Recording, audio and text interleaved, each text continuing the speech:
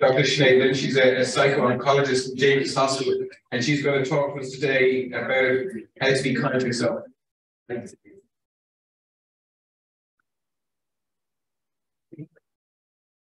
Hi everyone, I'm from Matter. Oh, that's okay. No, that's okay. So I'm a history psychologist in Matter in the psycho-oncology department. And so I guess my role is kind of meeting patients who are experiencing cancer and really sitting with how they're feeling about that. Because I guess it is a very holistic process to getting cancer, and often we forget that it's not just the physical. Of course, it's the emotional, the mental, the spiritual. So I'm here to kind of talk about self-kindness and compassion. I'm aware that it's been a busy morning and the weather, of course, as always, is truly can't cope. So I'm going to keep this quite short. I'm going to just do a practice because I think it's in practicing self-compassion that you can get a sense of what it really means. And I suppose just first to say, like often when I meet patients, there is an attitude that if you are compassionate to yourself when you show kindness, that you're then not fighting. And I always have a real discomfort with the word kind of fighting cancer. I suppose there's been a lot of language used, which I think originated with Nixon and probably pharmaceuticals with fighting cancer, and that's all very well, but we don't want to take that responsibility as patients to try and fight something that's very much out of our control. But maybe there's a mistake then sometimes with, well, if I'm kind to myself, I'll give up somehow. Whereas, and it's great to have the research and the evidence, when you're kind to yourself, it not only helps your overall well-being, but we're seeing that actually biologically helps as well with chromosomes as well. So not to get too much into the science, but there is the evidence there, if you're definitely more someone who leads with your head, that this isn't fuddy-duddy, it's not fluffy. And very much like when I wrote in the booklet that's outside, it's not just about buying yourself ice cream and getting into bed, which of course is lovely and that is self-kindness. But it's actually about being aware of how you treat yourself with your internal thoughts. So if you're constantly criticizing yourself, if you're constantly saying you should do better, if you have should in your vocabulary at all, I would say let it go, leave it at the door. You're doing your best. And so try to just be aware, what is my internal language to myself? Do I support myself or do I kick myself when I'm down? Because often when we're suffering, of course, we don't want to feel it, painful emotions, we just want to move away from it. But just like you treat a friend or someone you loved, you wouldn't tell them, get on with it. And maybe sometimes we are told that in whatever experience we have in life. So let's just do a very brief, I want to say meditation, but I know people often go, So let's just call it closing your eyes for a few moments and just really listening to these words and seeing how it resonates with you. So if you haven't heard of Kristen Neff, I would say please look her up afterwards. And this is called a tender self-compassion break. And you can practice this, and it's just 5 minutes. And if you can do this once a day, amazing. If you can do it once a week, amazing. If you can do it just once and see how you feel, amazing.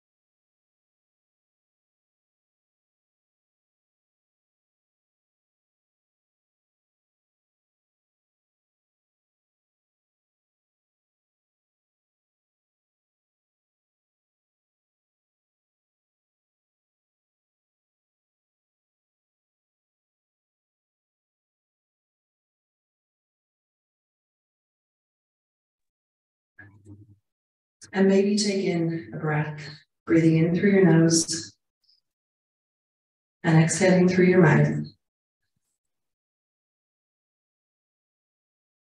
And letting your breath just anchor you and connect you to this feeling or these thoughts.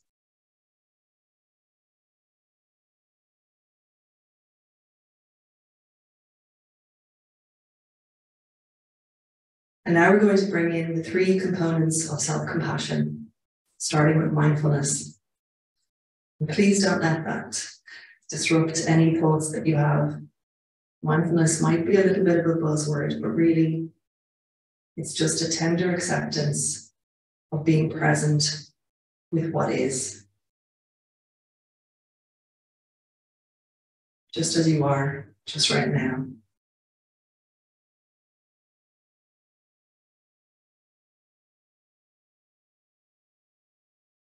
So being present and validating any distress or pain.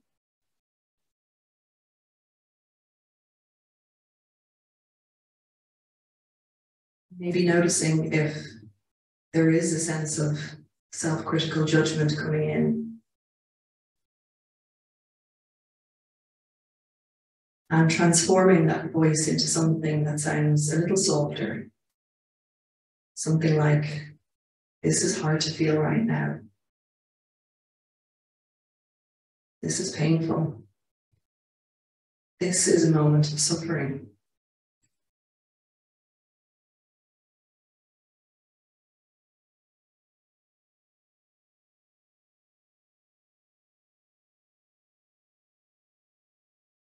Moving on to reminding yourself of your humanity. Feelings like this, situations like this is part of being human. There's nothing wrong with me for feeling this way. I'm certainly not the only one. So allowing yourself to feel your connectedness to others. And knowing that at some time we all suffer.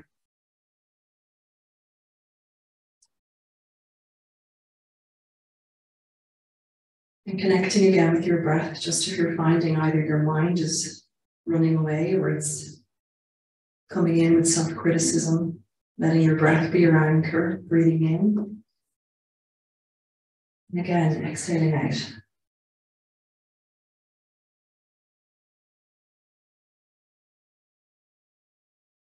And finally, we want to bring in some kindness.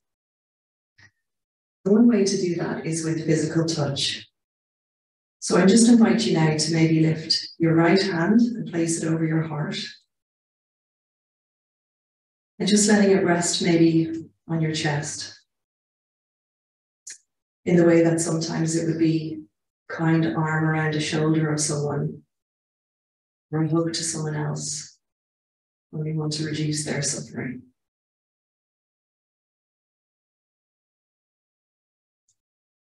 And saying something kind to yourself, which is exactly what you need to hear in this moment.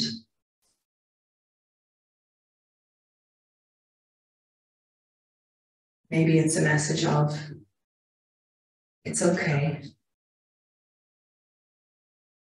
I'm here for you.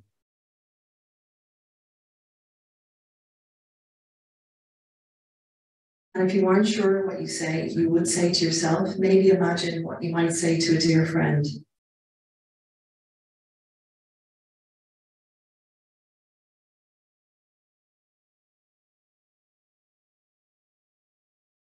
What words of care and comforting would you use to help your friend?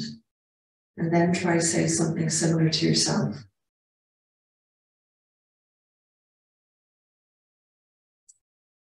Sometimes I say, think of a nickname for you, something that brings a smile to your face, that even when you hear it, you know it has a loving connotation. Whether it's an abbreviation of your name, a word like darling, pet, or love. And imagine using that now to talk to yourself. It's okay, pet. Or this is hard. I'm here for you, darling.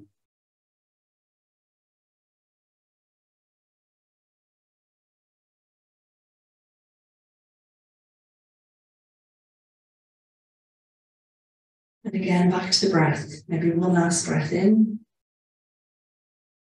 And exhale. And now letting this practice go, just allow yourself to be exactly as you are in this moment. When you're ready, you can open your eyes and move around or stretch. And if you didn't feel anything in that and you found it a struggle, that's okay. We don't tend to allow ourselves to meet our suffering. And as I said, of course not. It's painful. We want to move away from it. But even if you give yourself those 5 minutes of just recognizing where you're at, it'll be amazing in terms of your well-being, but it really will transform how you journey throughout life, not just now, but generally. And just to say, if you found that in any way emotional or touched on anything, that's okay too, of course. You probably got in touch with some elements of pain or suffering. And by acknowledging it, we're just allowing it to come in, and then we're just allowing it pass too. So sorry it's rushed. I'm so glad to be here. And there's some leaflets outside. I don't know if you're a Matter patient or if you'd like to take part in any of the groups, but there's some info outside if you'd like to take part in the compassionate group that I do online. So it's very easy to access. I hope you enjoy the rest of the day. And of course, thank you always to the Reheating Foundation. See you soon.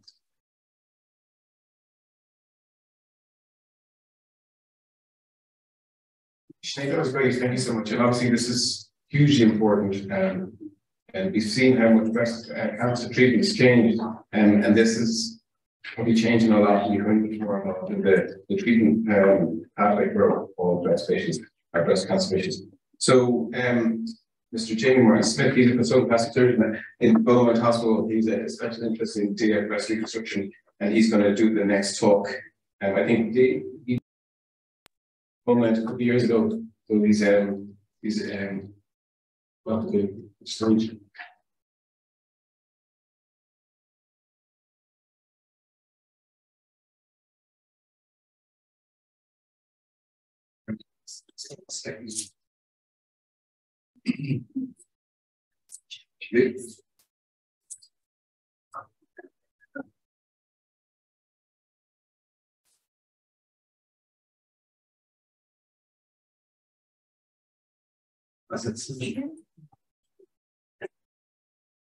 Sorry? Yeah.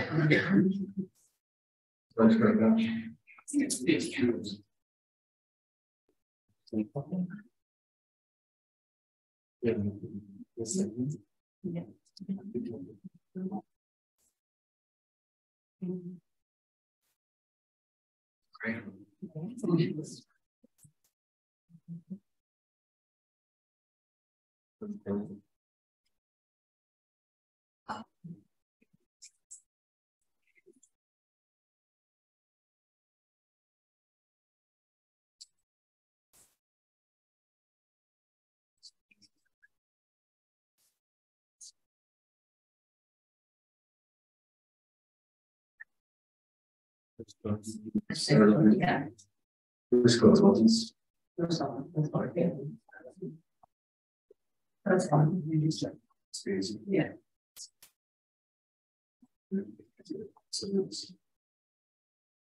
That's a good start.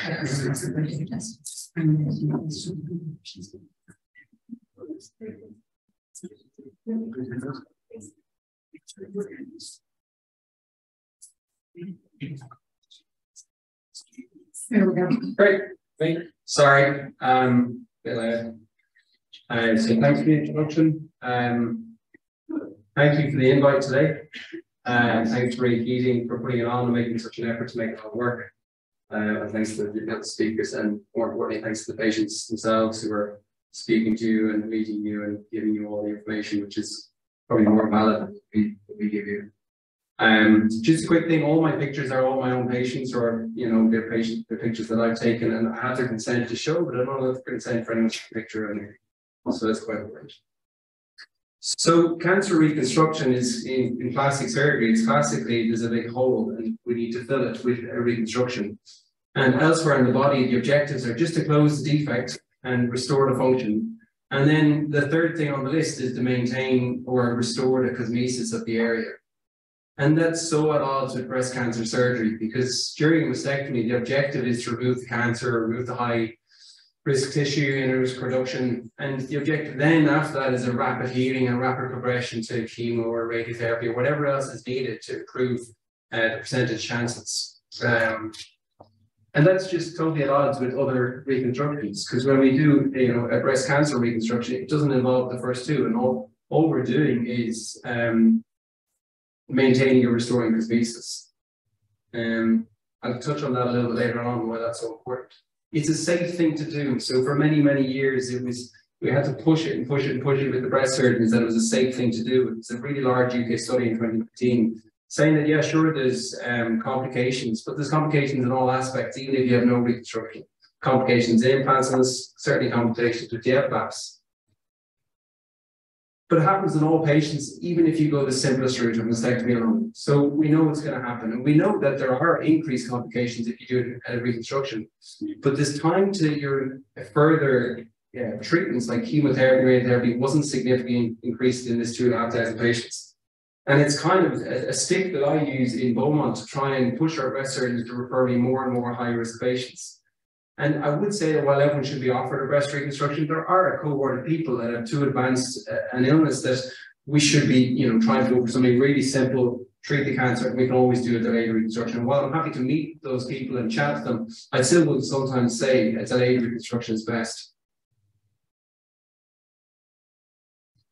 So it's an aesthetic operation. It's purely cosmetic in terms of the physical, the form. But function derives from form, and so there's a huge emotional and psychological part of breast reconstruction. And that's really important. So we're not putting back together a leg that needs a flap to get it to close, and we're not doing something that restores function, because we don't restore any function. But it's just so important from the third, the final part, which is the emotional and psychological. An important thing to remember is that breast cancer incidence is rising slowly, and in situ disease pickup is also rising. That's the blue line and the red line. And then the dotted line is cure rates, showing that we're getting better and better outcomes. And then we're also seeing that the highest age brackets are in around the 50s. And what that means, we're getting increased number of affected women, increasing numbers of low-risk disease, and therefore we just have lots and lots of survivors who go on to live normal, happy lives, and therefore the reconstructions should be offered, and they should be of a really high standard, and they should last a long time. The gold standard of breast reconstruction, I would kind of disagree on this. It's nothing to do with us. So everyone has a different idea of what a gold standard is. A gold standard could be, getting back into the office 2 days later, getting back kids to school a week later. That could be the gold standard of your treatment. The gold standard is not necessarily the aesthetic outcome. While there's a huge range of options, it's definitely you've got to pick what's best for you. And what's best for you is the gold standard, as long as you've been offered everything.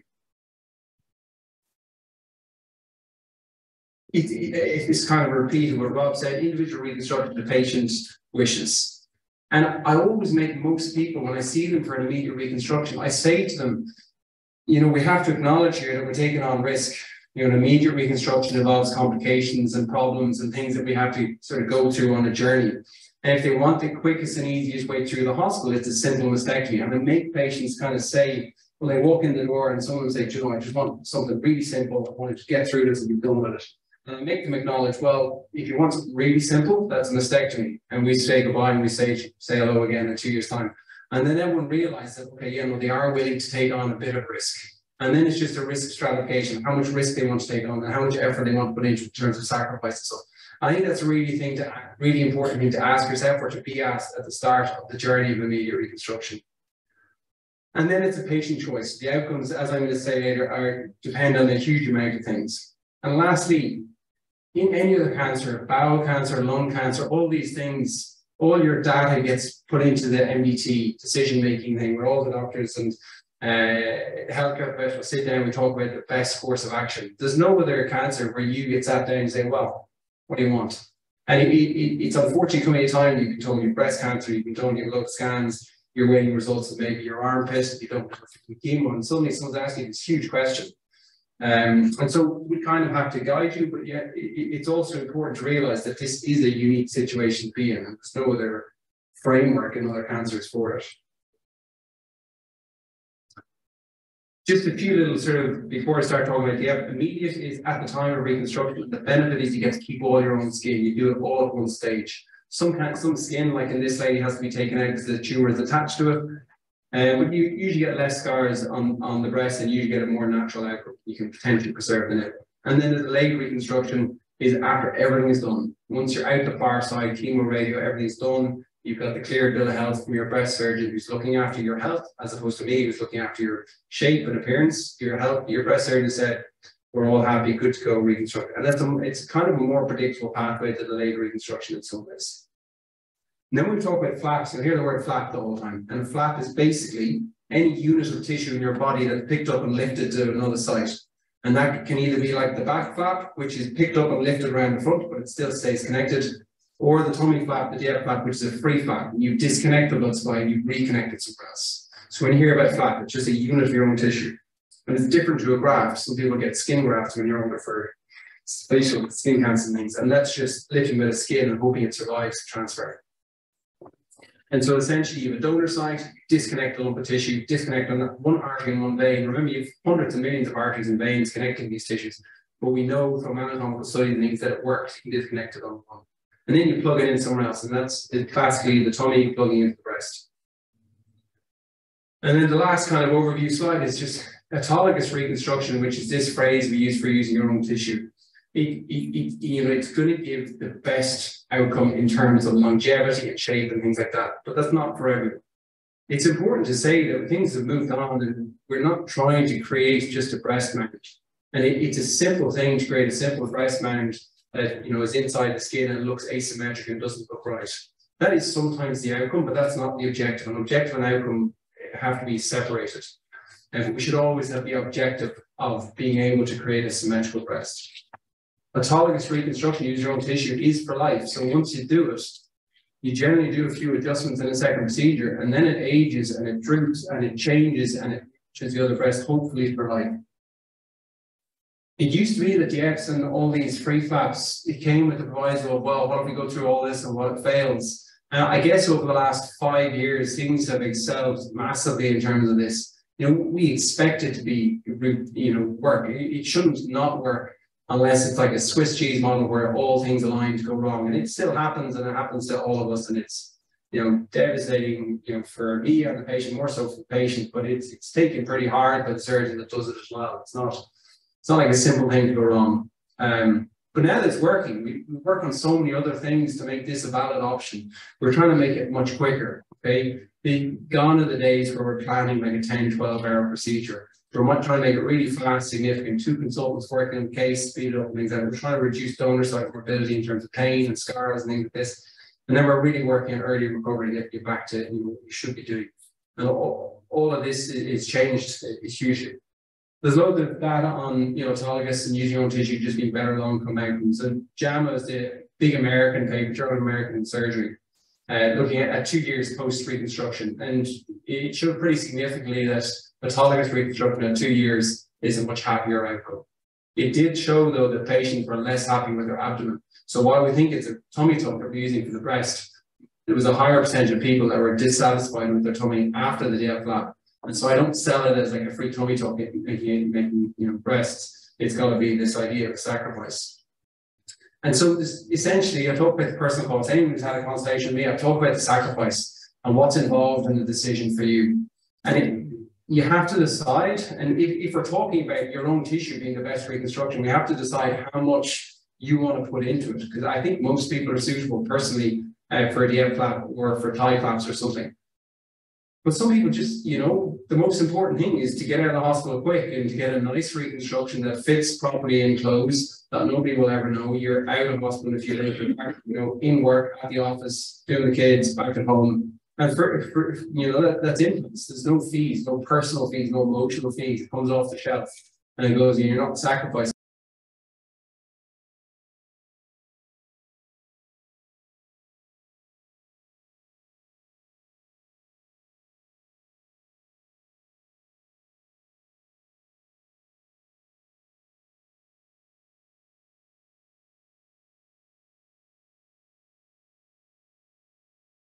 If you have a tummy with a C-section scar and it hangs down, and it's something you've always hated about your tummy, whatever, then it's not as big a sacrifice. So it's seeing something you don't want. But if you're someone who's gone to the gym religiously, you've got a really skinny tummy, I can still probably get a breast off of the tummy, but it's a much bigger sacrifice. And again, it just shows how individuals are all different. And then, what some people see is a cost and a benefit that other people see differently. And so, you know, when I look at this, I see a deflated expander in her left breast, and I see something that I think just looks terrible. And I look at the one when I change it out and put a DIEP flap in on the right, I think that looks amazing, and I feel like it's great. And I showed it to my wife, and she's like, oh my God, that scar is just awful. And that's all she could see. And it's just so funny. And I think as reconstructive surgeons, we get so preoccupied with the breast that you kind of forget that it's not really up to us. The DIEP flap in a nutshell. From head to hip, around the skin pattern. In a nutshell, you're basically taking tummy around the belly button underneath, disconnecting it from blood vessels, and you leave the muscle behind. You stitch it down at the bottom, you pull the belly button out through a new hole. The DIEP flap goes inside the breast skin. You take away all the skin from the tummy, but keep the fat, and you just leave a little disc of skin to replace the nipple or whatever bit of skin has been taken away. And in a nutshell, that's, you know, your 5-hour procedure condense to 30 seconds. I get all I email that to all my patients, and I think, you know, as long as you know that, you know what you're actually in. I know we talk about complications. It's funny, it's quite a simple concept. We've evolved from using the muscle. So this is your thick back muscle. It used to be that the blood vessels come through the muscle. It's easy, chop it a muscle. It's big blood vessel parts of the muscle, so it's dead easy. But now we have to work through the muscle. We leave the muscle behind, leave the nerve behind. We're taking out, you know, vessels that are sub 1 millimeter at times. And that's where it's tricky, and that's where it's difficult going through the muscle. But the idea is that we're not taking any muscle. And so if we get quick and if we get really good at it, the idea for me of taking a back muscle is of secondary, is not as good as taking the tummy. The tummy is fat, I'm not taking the muscle. Your core strength is proven to be the same afterwards. And so that's the advantage of it, and that's the evolution of breast reconstruction. And you can aim for near perfect reconstructive results. So this is, I don't know, she's still got her brown tape on, so she's probably only about 6 weeks post-op. And she's, you know, that's her breast for life. It's going to hang and it's going to give her ptosis. She's not had her nipple done yet. It's much too early for that. She's got a scar around the belly button still new. But you can just aim for these really super results. And again, this is another one that I showed my wife. She's like, oh my God, the nipple is way too high. And I look at that and think, God, I've done a great job. And it's funny, you do get caught up in the nuances of the technical aspects. You know, I did a great job connecting those tiny blood vessels, and it really doesn't matter if it looks like, if it looks bad. I do think, however, this is still a good reconstruction. I show this, and I'd be very proud. I am very proud of that as a reconstruction. But it, you know, you lose track of some things. And then a delayed reconstruction is. So it's different. So you got to take a lot of the tummy skin. So instead of expanding skin with an expander, I need a lot of the tummy skin. And so this lady had a delayed reconstruction. That's her about, I suspect, 1.5 years. She's had her nipple reconstruction, but not her tattooing. She's probably due to see ashing in the near future. You can see when I planned it, I planned to do a reduction. That's a pattern of a reduction type lift on the other breast. But then when I did the flap and it settled in such a nice shape. And I can't remember, but usually I have a pre-op discussion about what the patient wants. So first thing I ask the patient walks in, what do you think of your other breast? And if they say, great, then I try to match it. If they're like, you know, I hate my other breast, what can we do with that? Then we just try and make something they want. And in this case, I think she was ambivalent. So when I got in good shape on the other side, I left it. But you can see, I probably didn't show her scar on the tummy properly, but you can get good results, but it's not quite the same. The sort of, the figures of the DIEP flaps, there's about 1 in 200 rate of loss. Okay? And we should be all aiming for that. I think we all do aim for that. 4% return to theatre. So I tell everyone, I use the 2 figure, 1 in 200 failure, 1 in 20 return to theatre, and 1 in 2 rate of any complications. About 1 in 100 that part of the flap won't survive. It looks pretty gnarly, but it heals up eventually. And then I show everyone what an abdomen looks like a few weeks afterwards, because it's a pretty gnarly picture again. And it looks bad, but I make everyone see it. Because everyone then gets through it, they see it, and they're like, okay, fine, dressings for a few weeks. And I say that's nearly 1 in 2 that you get some sort of extended dressings on the abdomen. And they all heal and they do really well. But I guess the consent process is, if you know that this is the bump in the road that's coming, the wound problems, it's much easier to take. It's a longer recovery than the other reconstruction. So, you know, we're down to, you know, 3 to 4 days as an inpatient. I make people do 2 weeks of full recovery mode. You're just actively recovering, so you're just pottering about the house, just trying to let everything recover, get the energy back. 6 weeks of no straining, no lifting. I generally tell my patients to drive about 3 weeks, and I say they can work from 6 to 8 weeks. So that depends massively. If you have your own company that's and your family is, you know, relying on you to make money, people are back in work way early, back on the laptops in about 3 weeks. And if you're in a job that pays 6 leave, even for sick leave, you're off for, you know, 8, 10, 12 weeks, depending on, you know, where you are, state of mind, things in terms of needing extra treatment. So that's all very, very well. Full recovery, I'd say full energy in about 3 months. That's very give or take. And then the abdominal feels as normal as it can be, because it's always different at about 12 months. It's hard to give exact figures on that. It's pretty intense procedure. So this is everyone in theatre. So half that. So, you know, there's 2 breast surgeons, a few plastic surgeons, 2 nurses, microscope in the corner, instruments strewn all around the theatre. And it's a pretty intense operation, and it's become streamlined, but it's still, it's quite a lot of resources to pack into one room. So it's hard to make sure it's available for everyone at every time. But that's the objective of days like today. Implant reconstruction is the most commonly performed procedure. And it's consistently, even though we're getting good at DIEPs, it's still consistently increasing its percentage along with the increase of people who are having mastectomies, etc. And the reason being, it's faster, it works on slim patients, there's no donor site, so you know, you don't have to worry about the sacrifice, faster recovery, potentially easier patient decision when you're told you've got breast cancer. It's an easier decision, you know, there's no sacrifice, okay, let's do that. And there's a concern about expertise available. And so I see this as the target, and what can I target here to make my operation better, to make people have a, you know, better chance of having the better reconstruction as I see it. And so we talk about operative speed, and so standard, you know, immediate is 4 to 5 hours, because you've got to let the breast surgeons in and out as well. Standard delay is about 3 or 4, and standard bilateral is 5 to 6. On the caveat that bilateral is you're using both sides of the tummy, and so you can't make any mistakes. And if you do make a mistake, you can't just go to the other side of the tummy to take the blood vessel. So if I mess up, I'll spend a couple of hours fixing the vessels under the scope. So while I say 5 to 6 hours, that's the one that can just extend massively because you have no backup on the other side.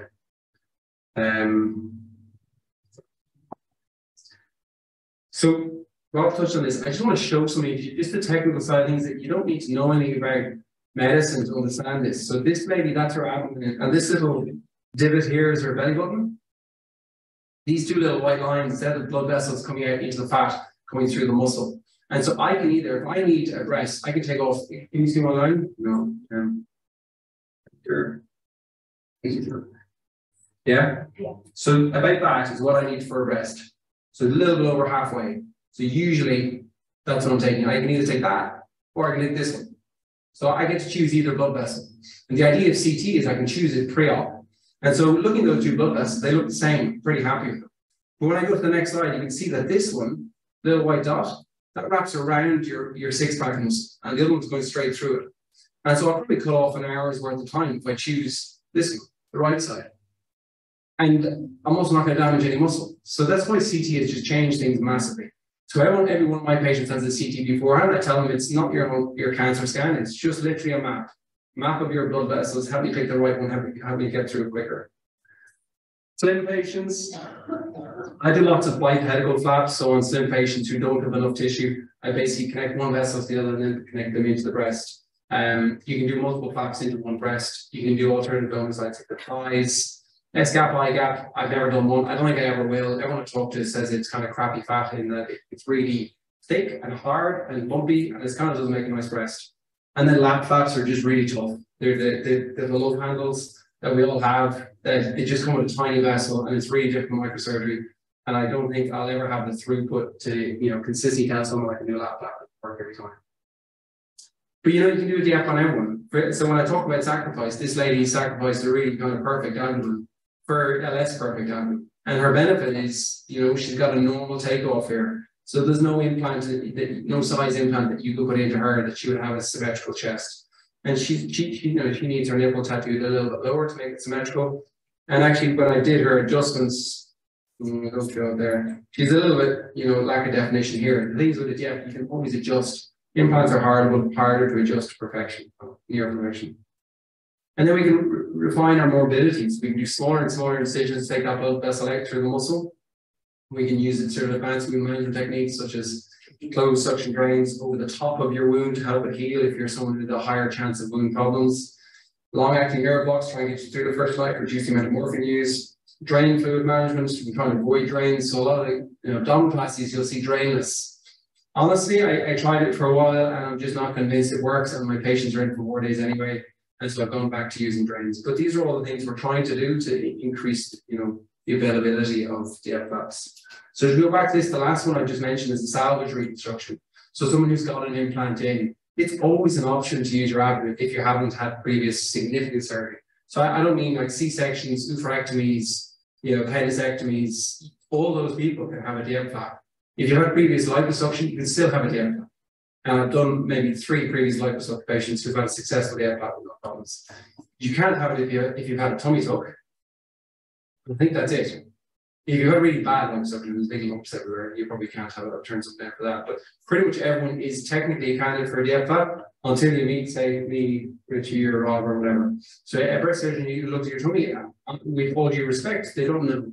Okay, so I would just add that in. And so you can see she's had, she's an implant reconstruction that's constricted in radiotherapy, and all of a sudden I'll point out the nipple on this side, that's actually man's nipple. So she's outside, she does amazing work. But you can see how much happier and healthier everything looks. She goes on to have she'll go on to have a normal life, never touch her breasts again. Final thoughts, everyone's different. Size, shape, personal wishes. It's not up to me to decide, it's up to me to give you all the options. And if I can't give you all the options, it's up to me to give you my options and put you in touch with someone who can give you the other options. One size doesn't fit all. So it's got to be tailored, as Rob said. Surgeons are biased, okay? Everyone in this room is biased. We all have intricate, brains that have these biases. And so when I see a patient, I'm always looking for a way to get enough tissue to make a breast. And you'll see from Catriona speaking, you get really good results with implants. Also, I do implants as well, and I talk to patients, and sometimes an implant is just a way forward. It's a simple, quick operation, and knowing that we can always go back and put your own tissue in at a later date if that's a better option. The objective in an immediate, I try to tell my patients, is that I'm trying to get perfect symmetry back. I'm trying to go for a completely disguised reconstruction at a low in the nipple tattoo, and that's the ideal. It's the objective, it's not the outcome. That's what I'm trying to. And in the delayed, what I tell the women is I'd love to be able for you to wear an unsupported swimsuit, you get the pool, the local pool, and you're not worried about what's moving where. And that's my objectives. Final one is the surgeons are biased. And so we all have these things. And my classic one is, so my eldest child, when she was a baby, I was convinced she was better looking than all the other babies. Like, utterly convinced of it. And then you go back to your picture, your phone, you see these pictures, and you're like, okay, maybe not quite so much. So you just need to be aware of that. So when you meet someone, you just need to make sure you're aligned with their thoughts, because there's no way to overcome bias. It's been shown in research and everything like that. So you just need to be aware of your options and be an advocate for yourself. Thanks very much.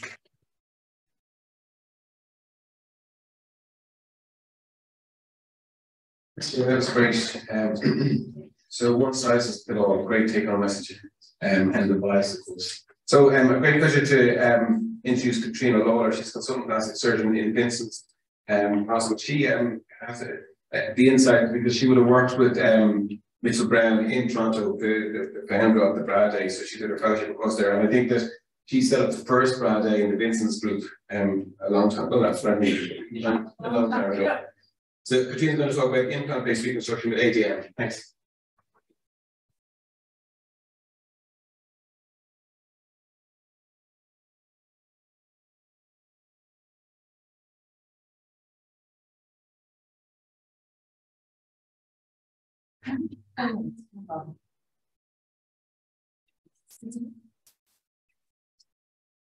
Good morning, everyone, and thank you so much for the invitation. I'm the implant girl.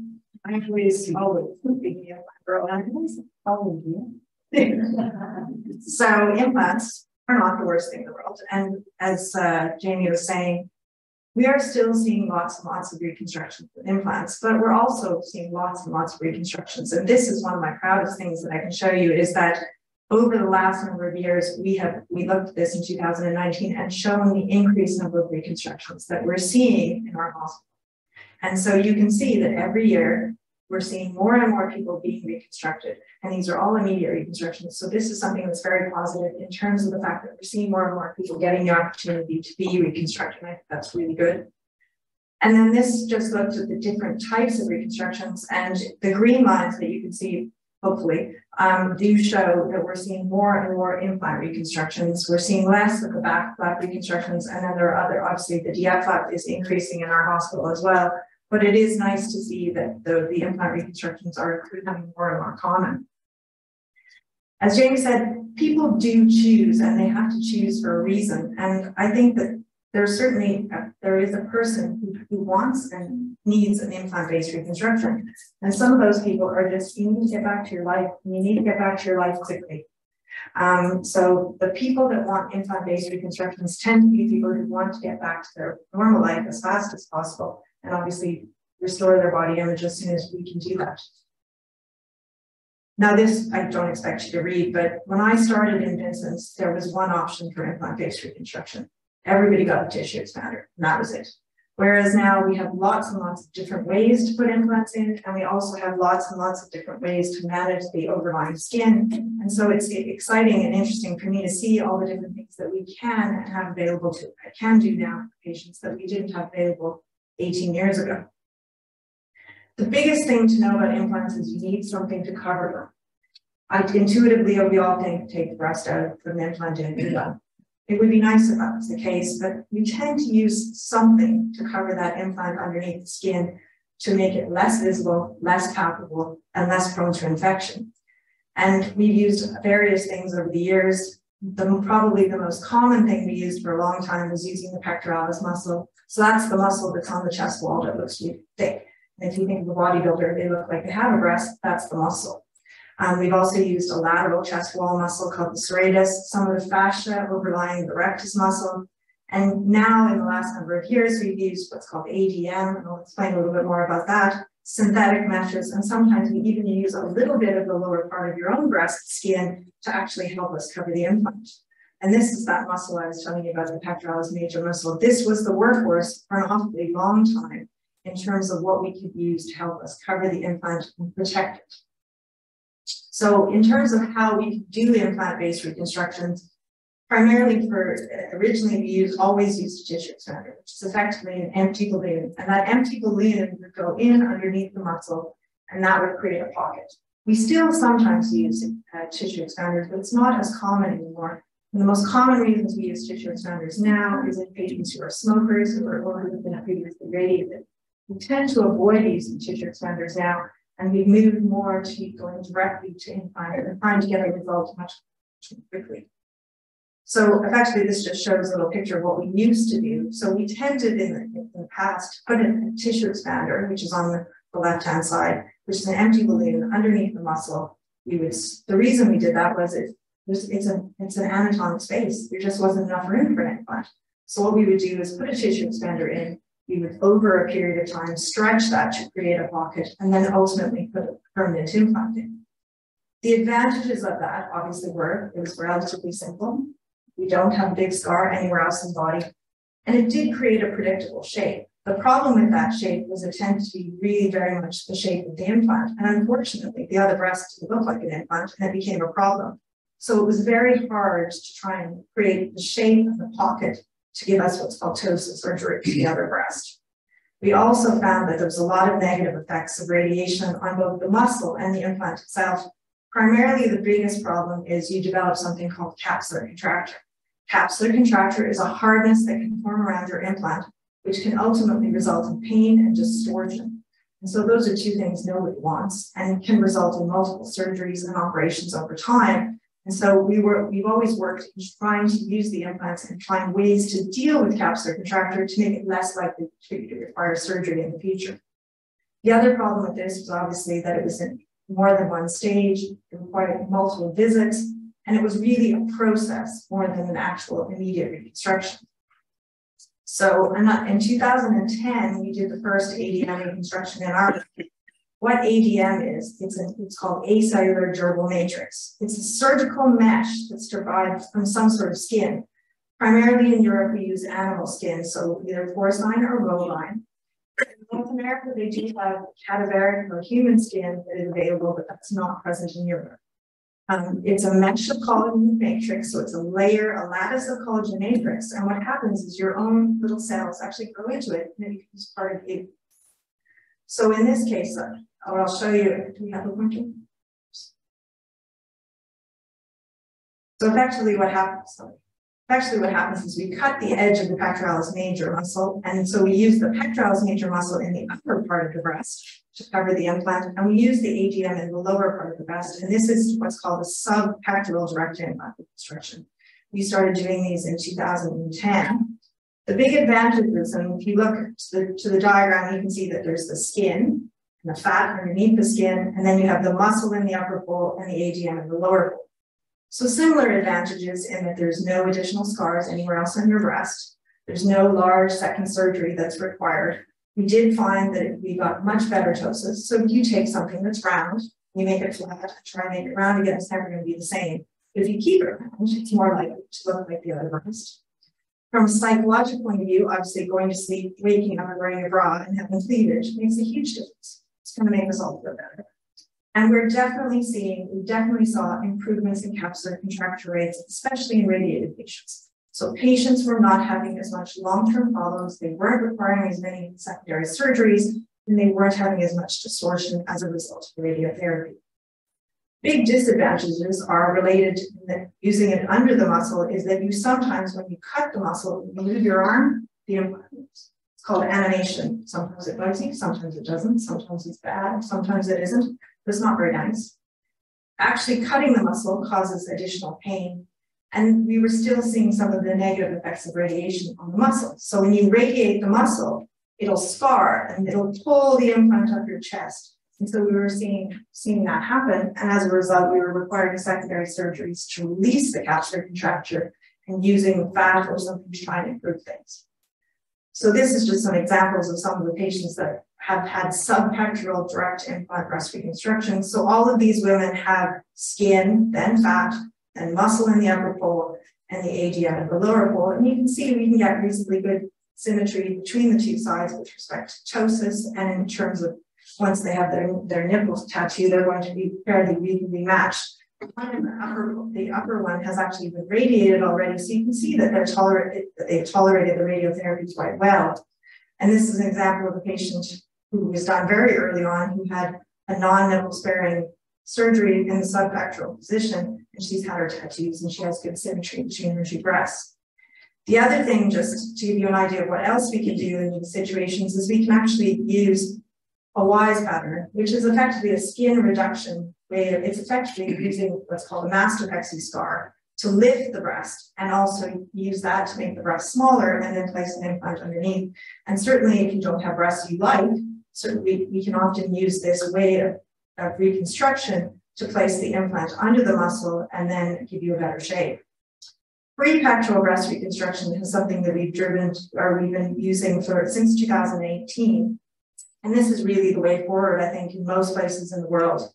Effectively, we create a burrito pocket, we name it, everyone has a different name. Ours is a burrito, but I know everyone has a different name. And what we do is we cover the entire, certainly anterior surface with the AGM, and then place the implant inside. The big thing about that is, so what you're seeing is you have skin, then you have fat, then you have AGM, and you have your implant. We don't lift the muscle and we don't affect the muscle. So again, similar advantages. It's simple, you have no additional scars. You definitely see better ptosis or droop, better matching to the other breast. It's a much more rapid recovery because you're not cutting the muscle, so you don't see as much pain. Definitely don't have animation. And we're definitely now, over time, keeping track of these patients, seeing less changes with radiotherapy. You're not worried about the muscle scarring and pulling the implant up over time. And we're definitely, because we have the entire implant covered in AGM, seeing less problems with capsular contracture.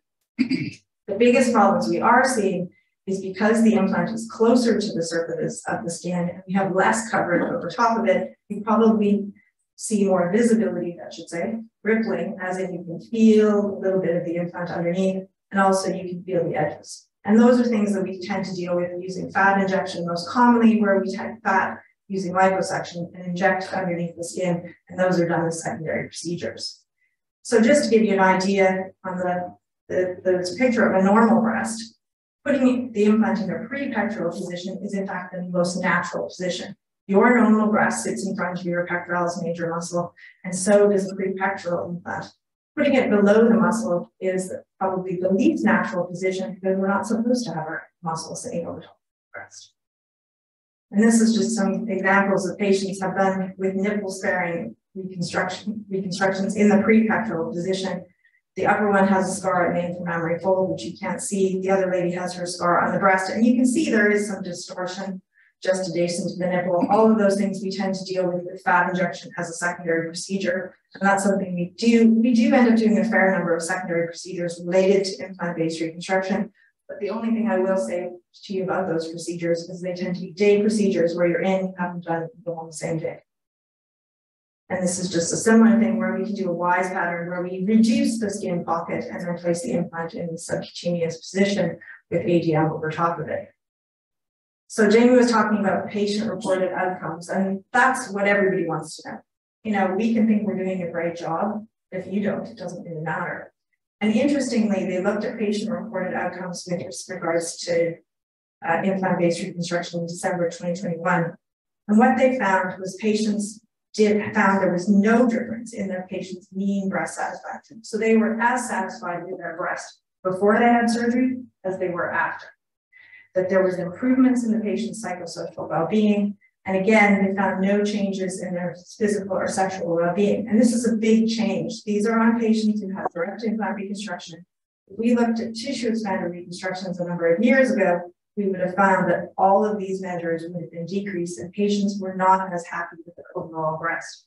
And so I think that direct implant reconstruction, the use of ADM has made a huge difference in patient satisfaction and what we're seeing.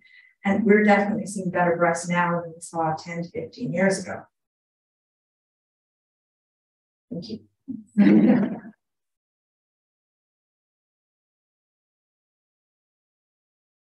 Again, thanks a million, Catriona. And it just shows that there's no rules. It's a patient-based thing. Once they know all the options that are available. So I think Eve is in charge now. And lunch is at 1:30. Yeah. Great. So we have our second set of patient presentations coming up now. I know I got to speak to some of you before the break. Hopefully you're not surprised if I call your name now. If you're not prepared, no.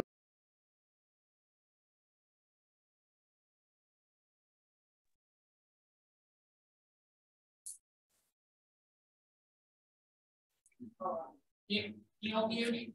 No. Hi. I just wanted to ask if you had an implant. I had a back surgery. How long did the implant last? Do you have to have further surgery? Yes. I think the general consensus is that if there's no change in the size and shape of your breast and you don't have any symptoms of pain, you leave well enough alone until there's a problem. Is that the general consensus? Yeah. I think when I had mine done, it was talk about 10 years. So There's a loose sort of rule of thumb that it's 8 to 10 years, but really the attitude over here is unless there's a problem, a change in size and shape, or if you're experiencing pain or distortion, you just need to be. that's it. Thank you. Yeah.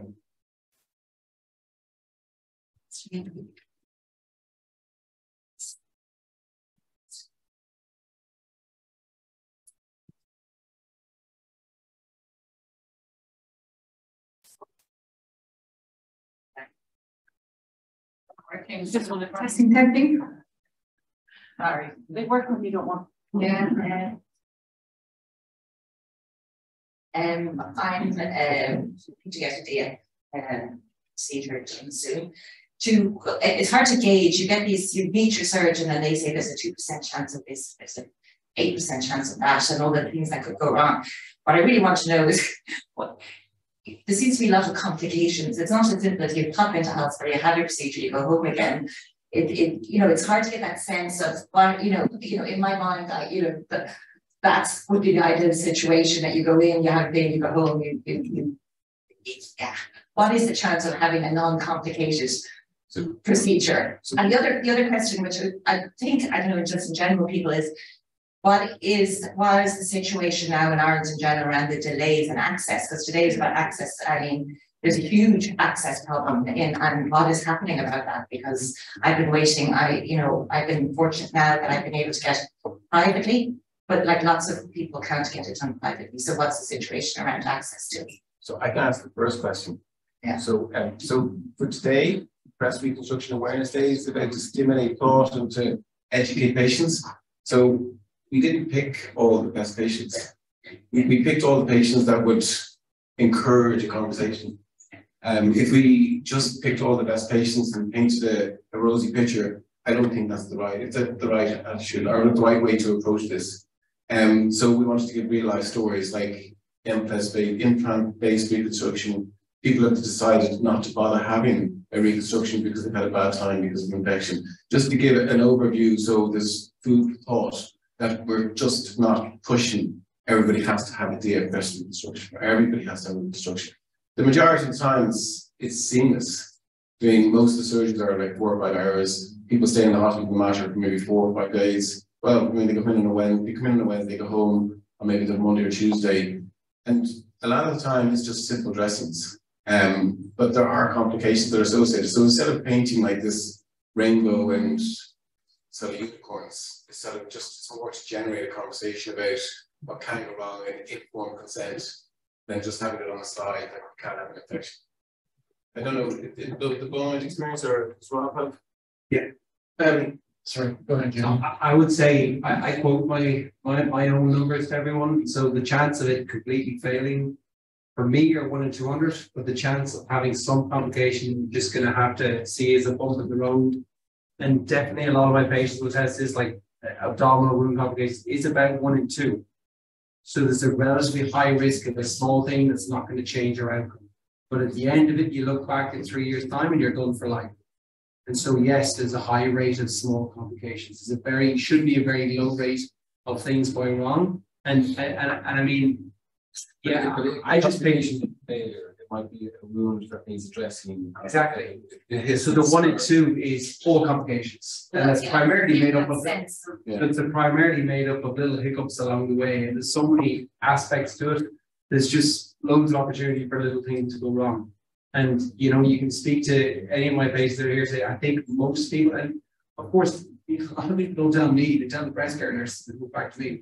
But a lot of them will say at the end it was well worth it, and I don't think anyone regrets how you've done. I think it all works out for well in the end. But there's a bumpy road for lots of people at the start, and I guess that's just the way it is. The access thing, it's hard. I mean, there's probably people doing high volume DIEPs in Ireland. You know, is there 5 of us? It's not many of us. Access is poor. I mean, when I started in Beaumont in 2019, I took on a load of long waiters that were on the waiting lists, 3-4 years, and they're all cleared. And then I had a really short waiting list because I'm, like a dog trying to do as many as possible. Then COVID hit, and then we, all these things have just lumped on this massive waiting list again, and it's back out to a year. And it's probably more than that now at this stage.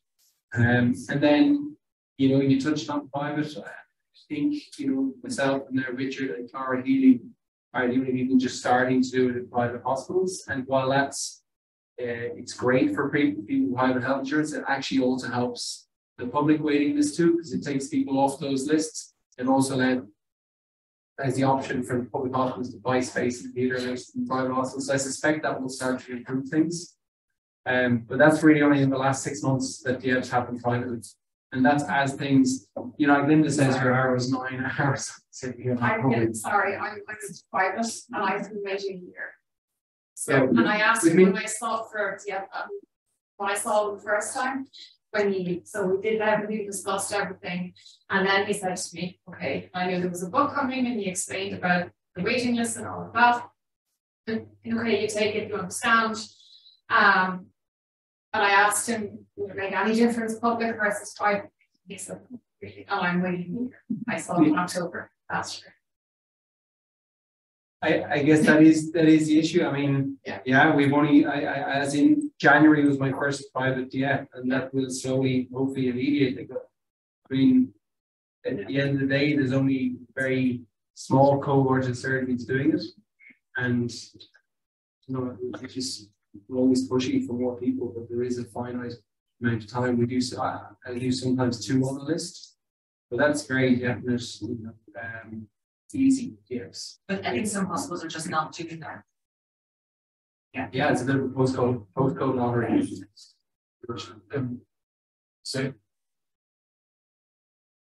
there you go. So, I think there's two issues here. One is, as surgeons, we are obliged to fully inform everyone of all complications, no matter how small or insignificant considered to be. So I think a possible way to look at it is we tell you there's a 3% chance of a routine problem or whatever it is. In my mind, I say, well, it means there's a 97% chance that it will work. So it's all about attitude, and I think the idea of this is that for all of the patients here prospective are already done, is to understand that yes, it can be a complicated journey, but ultimately we're there to get you through it at the end of the day, and the vast majority of people works well. And complications, we highlight them. I mean, I tell patients, you know, if it's a delayed DIEP or a delayed whatever, I'll say, you know, this is an elective booked operation. There is a chance, as with any operation, it's very, very small, but you could die. People do die. It's incredibly rare. It's out on 1 in 10,000. And people say, well, we're obliged to tell people the complication of elective operations for care, but far and away the minority. And access is a huge problem, you know, and it's great that I'm starting to do it in the private sector as well. But even getting access to private sector lists is a problem. I mean, I was talking to Jamie and saying just once every 2 weeks a half-day list. So it's access, it's staffing levels, it's timing in theatre. It's a big problem. And it's also a problem in the UK. There's a report from the Guardian this morning saying that most people are waiting 2 or 3 years because of the pandemic here.